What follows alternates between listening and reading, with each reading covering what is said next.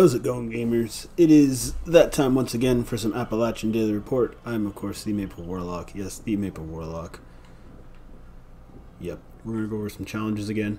Some fool just nuked the queen, but I'm in no rush to go fight her this time because I'm still well overstocked from the last one. So, you know, I hope them well.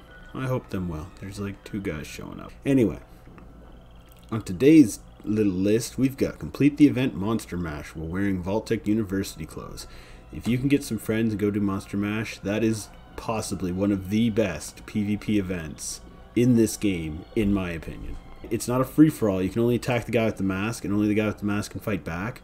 But just, yeah, it's hard to explain. It's just fun. It's just fun. And a lot of people don't actually like to do it, so most of the time you just wind up doing it alone and just killing ghouls. Craft camera film again. So if you did that yesterday, you probably know what to do.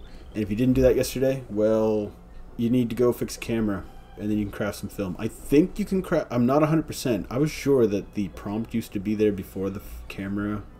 You found the camera to actually make film, but anyway. And for crafting film, I'm gonna give a quick little check here. My game is actually really funny though, so we might get in here to actually see. Yeah, you're going to need adhesive, crystal, plastic, and silver. I obviously don't have any plastic right now, so I'm going to have to do that. Yesterday I actually didn't have any silver, so I had to go to the Lucky Hole mine. There's silver in, or there's crystal in there. There's also lead in there, but there's crystal in there. So you can get some crystal, you can smelt it up, you can have a time. Oh, get off the bench already. I know the game's lagging super hard. 2 hours later.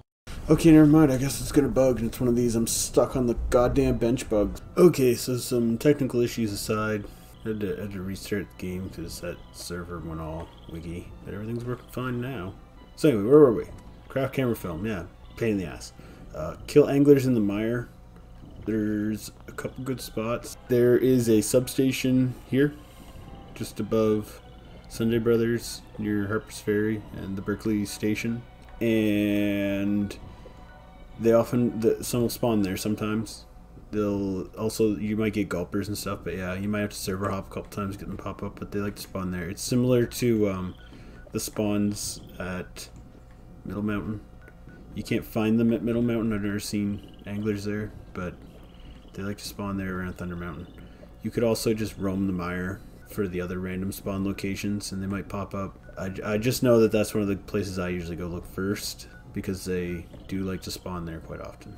Otherwise, you may have to Google a map of spawn locations, because I haven't really memorized all the spawn locations in and around the mire. I know there's a few here around between the church and the hotel around the riverbank. You might also see some around Treehouse Village, because there's usually some gulpers and some random stuff spawn out there. Anyway, level up well, and it's responder gear, Fasnacht mask, over 20, wielding a protest sign, on Deathclaw Island, you know, all these good things, all the good things. Same as it's been for days.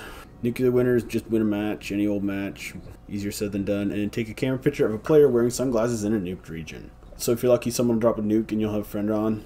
My suggestion would be put on your highest rad resistant power armor, because you can't wear sunglasses and the rad suit at the same time, I don't believe. So you'll have to put on power armor and then take off your helmet to put your sunglasses on. So that's why I would suggest something with some real high rad resistance, because when you take that helmet off, you're going to lose some of it.